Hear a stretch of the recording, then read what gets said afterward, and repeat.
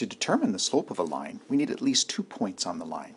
Let's say that we had the points 0, -2, and the point 2, 12.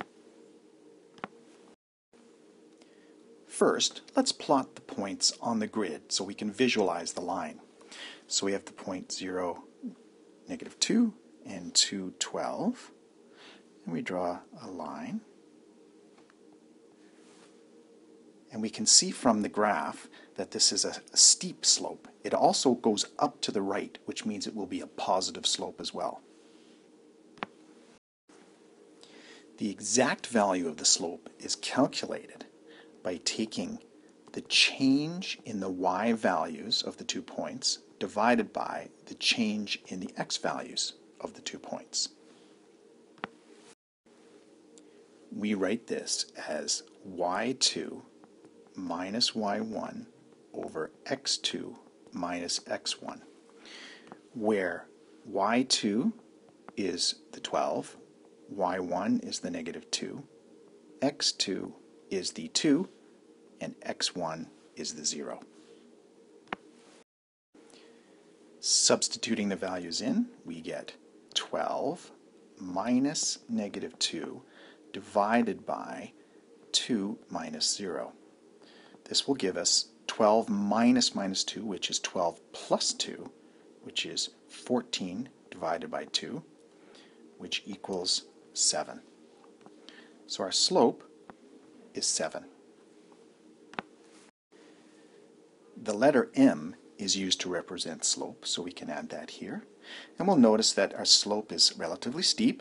It goes up to the right, so it's positive.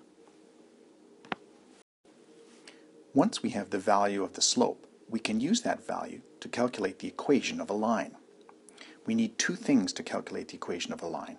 In our case, we'll use slope and any point on the line.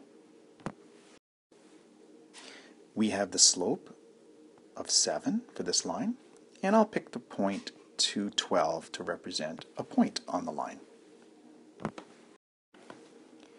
Recall that M is equal to the change in y over the change in x, or y minus y1 over x minus x1.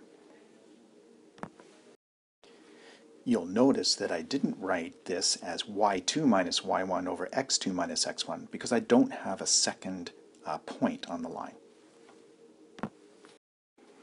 What I do know is that x1 is the 2 and y1 is the 12. So let's see what happens when we substitute these into this equation.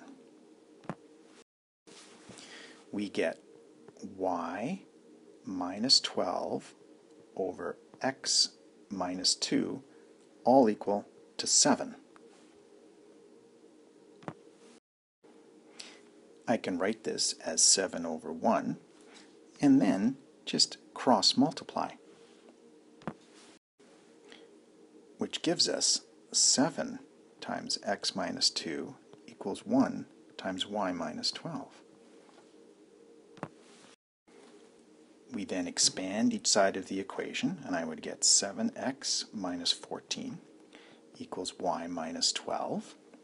And then we want to isolate the y variable. So I would move the -12 to the other side. So I get 7x minus 14, and as I move it across the equal sign, it changes its sign. Plus 12 equals y, which leaves us with y equals 7x minus 2. This is the equation of our line. Now normally we would write this with the y on the left side. That's common convention.